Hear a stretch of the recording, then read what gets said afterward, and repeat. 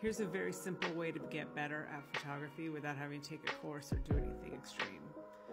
My name is Erin. I'm a photographer. I've been a photographer for almost 30 years, and someone the other day asked me what kind of courses they could take, and of course we could all take courses, but one really simple way of becoming a better photographer is to look back, and I mean you can use your cell phone too. It doesn't have to be an SLR or digital camera, whatever. So you look back at your photos, and if you have some photos that you feel like you really like every once in a while you get a photo that you feel like you did a really good job with, and what I suggest is go take a look at that photo and take a minute to think about what worked about that photo.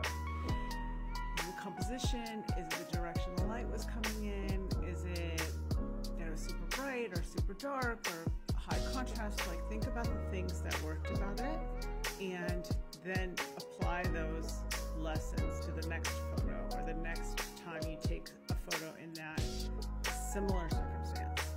So you're just looking back at what you've done right and then trying to make it more of a habit to use those new perspectives for your next shots. I hope that made sense. Let me know if you have any other questions. I have more to come. Bye.